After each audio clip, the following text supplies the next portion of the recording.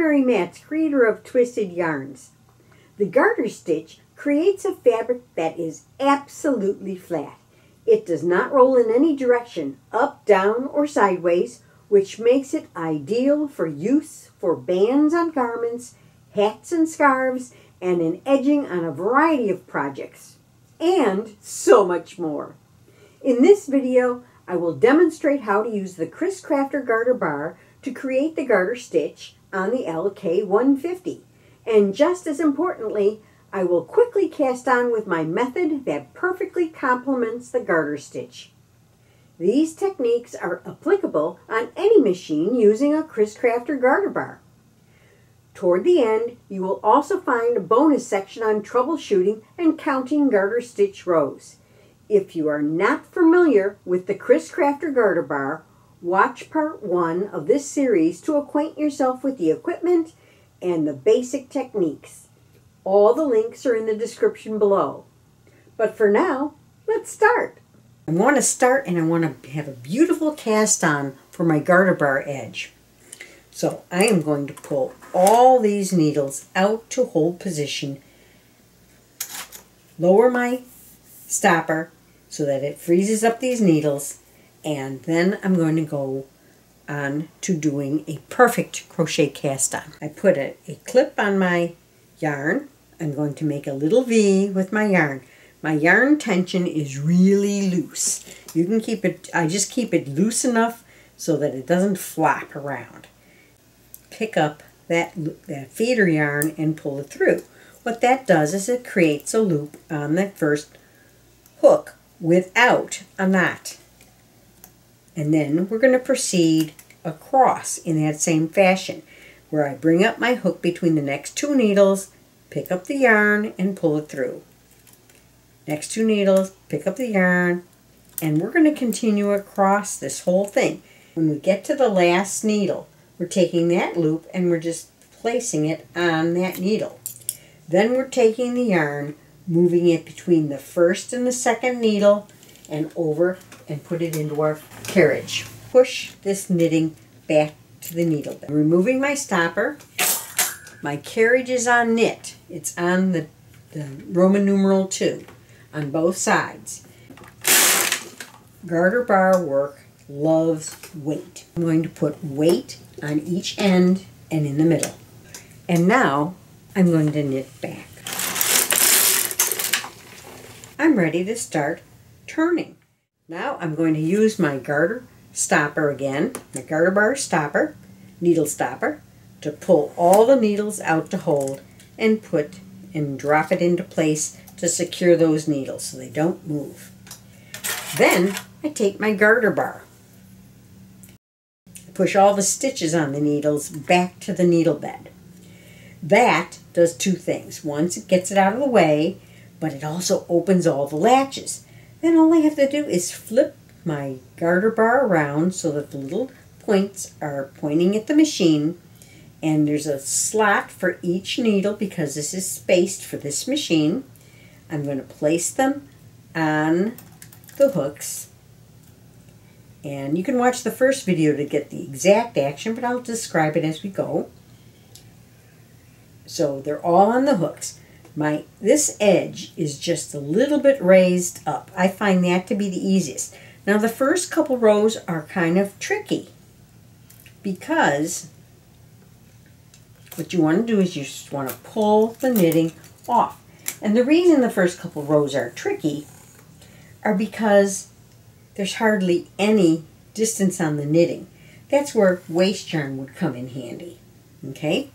So now to remove the garter bar from the machine, you push it toward the needle bed, which opens all the latches again, if you saw that. I'm going to lift it off. Okay, now I'm going to turn it. Okay, now, but the trick is, with this garter bar, see these little openings just below the knitting? What we want to do is we want to put the tips of the hooks right in there and drop it down. Now, what you're looking for is, if everything is right, You can flip it like this and you can look to see that everything is right, and I do advise you doing that.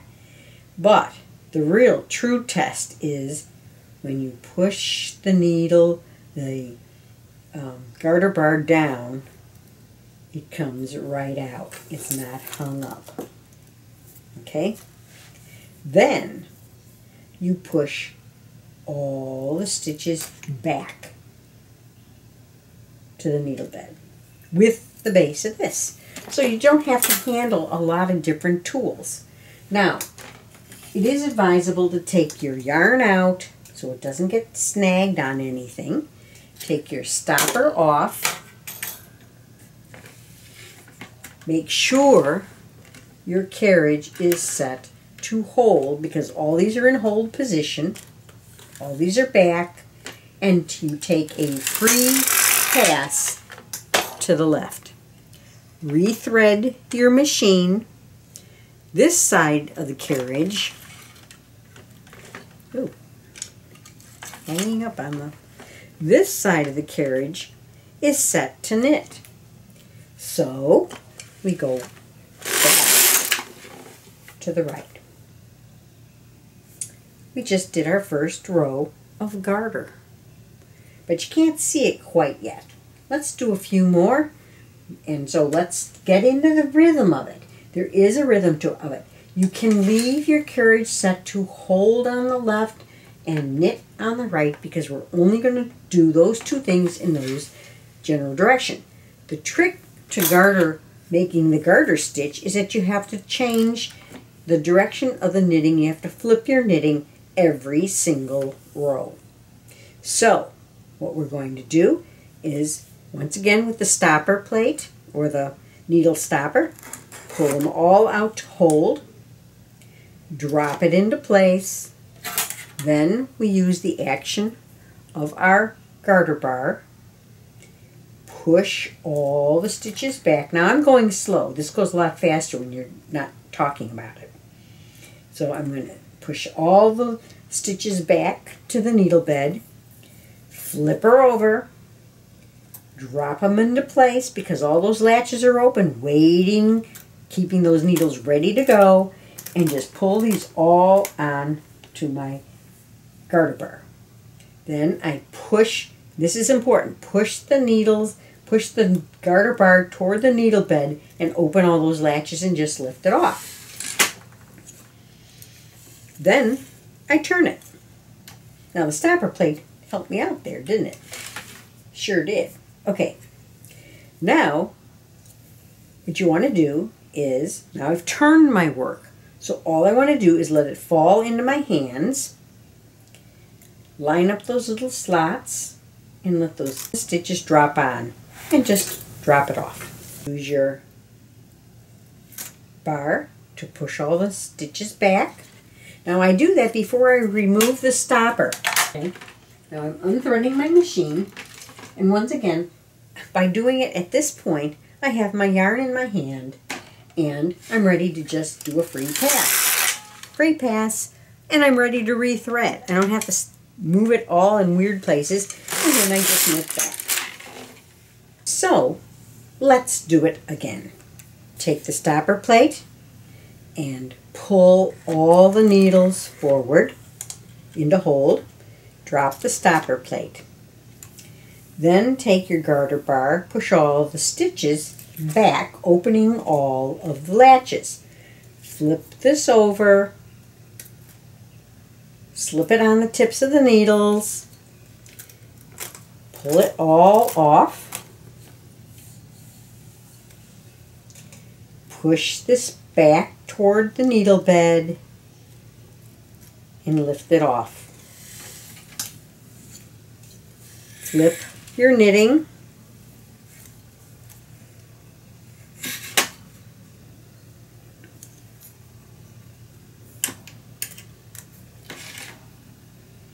align your stitches. Whoops. I see. I saw that, but I would have felt it in just a minute.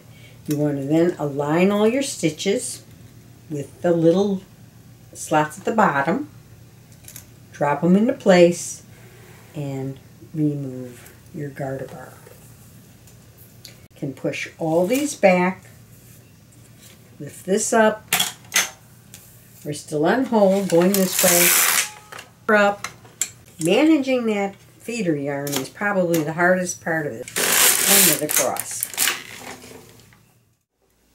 We align those little slots at the bottom with the stitches. Whoops, I didn't get them in the right place. There we go. Now they're all aligned. And you just bring it over, and I'm doing it in slow motion. It's harder to do in slow motion. I want you to see exactly what I'm looking for when I'm checking. Now, from the top, it looks perfect. I'm checking all the way across, and that looks like there's one stitch per each hook. But this is where I pull it down, and I check right under the needles to make sure I have a little space. If I don't, and this one is going to hang up, now it will not work. And if you find one like that, there you go, you are going to simply pick your work up, tip it up like that, and take it off the needles. I caught something else. The garter bar will not come out if you do that. And you want to make sure when you're checking that you do that before you try and get the garter bar out. So now I'm going to put my stitches in, and now let's take a look. I'm checking all my stitches, and see, I'm pulling it a little bit down. There, that one's clear now, see? So now I watch this. Boop, comes right out. That is probably the biggest problem that you're going to run into, is you're going to either pick up the stitch below or part of a stitch, and it'll snag. Your garter bar will then hang up on your work. Okay, so now I believe I've done 12 rows, but I'm going to pull this out, and I want to show you how you can count your garter rows. Every garter row will be a purl side, a purl ridge. So 1, 2, 3, 4, 5, 6. Now, if I look at the back where I turn it, you'll find that I have 1, 2, 3, 4, 5, and I believe 6. Because I have one here. 1, 2, 3, 4, 5, 6. So as long as you have 6 on both sides, you have 12. If you had 5 ridges on one side and 6 on the other, then you have 11 rows. I have 12 rows here. In part 3, we will learn to make the Quaker stitch, which is sometimes called the ridges stitch. I hope you enjoyed watching this video. Please take a moment to subscribe and ring the bell to receive notifications of upcoming videos and events. Happy machine knitting!